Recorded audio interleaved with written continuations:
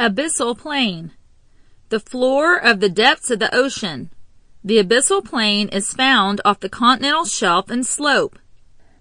This is an underwater plain, flat, or gently sloping smooth area on the ocean floor. Abyssal plains are usually found between 9,800 and 20,000 feet deep. It forms when seafloor spreading creates new crust. The new crust pushes the older crust away, creating a plain-like area in the water. The abyssal plain is formed when the lower crust, typically between the foot of a continental rise and a mid-oceanic ridge, melts and pushed up by the upwelling mantle forms new oceanic crust. This eventually becomes overlain with sediments, mainly clay and silt, producing the flat appearance. Acid, a highly reactive substance. It turns litmus paper red, opposite of a base. An acid is a chemical substance. It is sour in taste. Vinegar is an example of an acid. Solutions of acid have a pH of less than 7. A lower pH means a higher acidity. Acids are often used to remove rust and other corrosions from metals. Strong acids, sulfuric acid in particular, are widely used in mineral processing. Acids are used as additives to drinks and foods as they alter their taste and serve as preservatives. Phosphoric acid, for example, is a component of cola drinks. Carbonic acid is an important part of some cola drinks and soda. Citric acid is used as a preservative in sauces and pickles. Air mass. This is a large body of air with consistent characteristics throughout the entire body. You may hear a weatherman say cold and dry, cool and moist, hot and moist, etc. Air masses will remain the same temperature and have the same level of moisture unless they combine with another large air mass. When two large air masses of different temperatures or moisture levels combine, a storm can develop. Also, weather conditions can change very quickly when an air mass moves into a new location. Air pressure, the density of air exerting force over an area. Humidity increases the amount of air pressure. This is also called atmospheric pressure. If you go to the top of a mountain, the air pressure will be less than down at the bottom. Sometimes when large masses of air move into an area, air pressure can increase. Asthenosphere. The layer of earth under the crust is the mantle. The outer mantle is comprised of only partially melted rocks and metals. The asthenosphere is solid upper mantle material that is so hot that it behaves plastically and can flow. The lithosphere rides on the asthenosphere. This is the portion of the mantle which the crust rests on. The asthenosphere is about 180 kilometers thick. Asthenosphere is generally solid, although some of its regions could be melted. Seismic waves pass relatively slowly through the asthenosphere compared to the overlying lithospheric mantle. Due to temperature and pressure conditions in the asthenosphere, rock becomes ductile. The asthenosphere is made up of rock and it contains more iron and magnesium than the crust above it. The asthenosphere is a solid, but it can flow like toothpaste.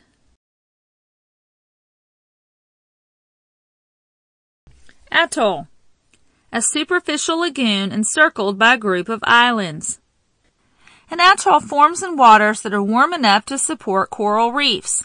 Some of the features defining an atoll are a forereef facing the ocean, a back reef facing inwards, a shallow lagoon in the interior, and sand and coral rubber islets on the perimeter.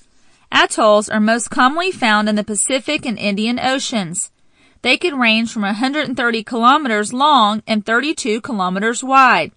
Some atolls are so big that people live on them. An example of this is the Maldives. Axial tilt. This is defined as the angle from the vertical axis from which the planet is tilted. This determines the seasons of Earth. Earth has an axial tilt of 23.5 degrees. The Earth is tilted in the same direction throughout a year. Axial tilt is partially responsible for the seasons. During the summer, the sun's rays hit the earth at a steep angle. The light does not spread out as much, thus increasing the amount of energy hitting any given spot. Also, the long daylight hours allow the earth plenty of time to reach warm temperatures. During the winter, the sun's rays hit the earth at a shallow angle. These rays are more spread out, which minimizes the amount of energy that hits any given spot.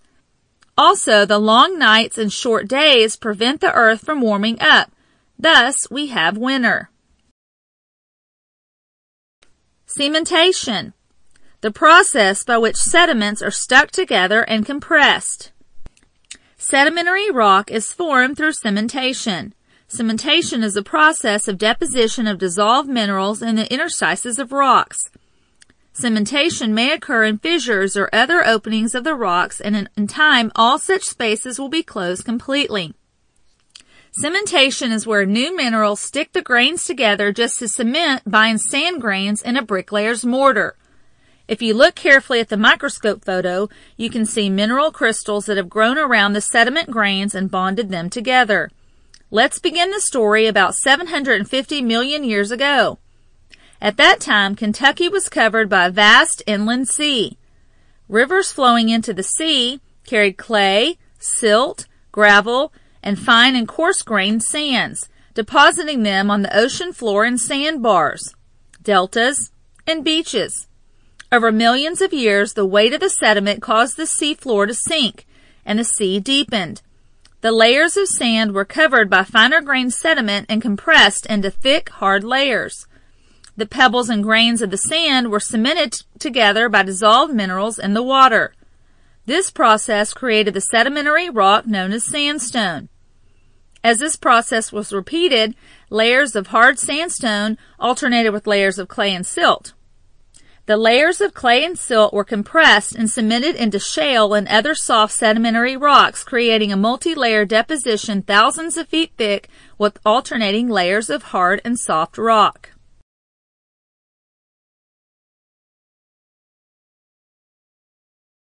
Continental Shelf, the downward sloping part of a continent which surrounds each continent. The continental shelf is an underwater landmass which extends from a continent, resulting in a shallow water area known as Shelf C. The continental shelf is the first layer of the ocean floor that is below sea level. The shelf slopes downward until a point where there is a dramatic drop-off and the water becomes much deeper. The average width of continental shelves is about 80 kilometers or 50 miles. The largest shelf, the Siberian Shelf in the Arctic Ocean, stretches to 1,500 kilometers or 930 miles in width. The continental shelves are covered by terrigenous sediments, that is, those derived from erosion of the continents.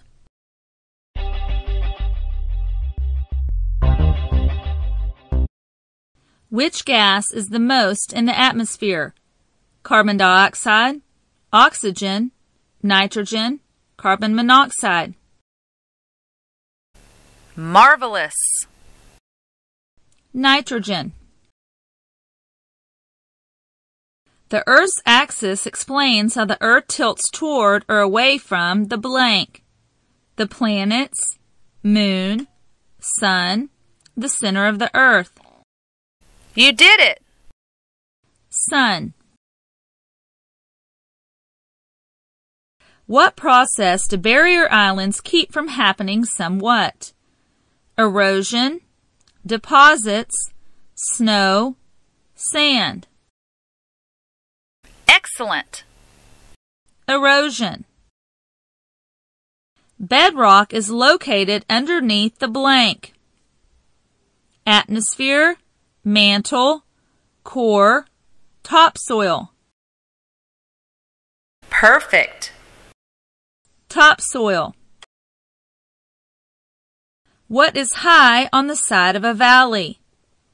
A cliff, a river, a mountaintop, an ocean. Excellent! A cliff.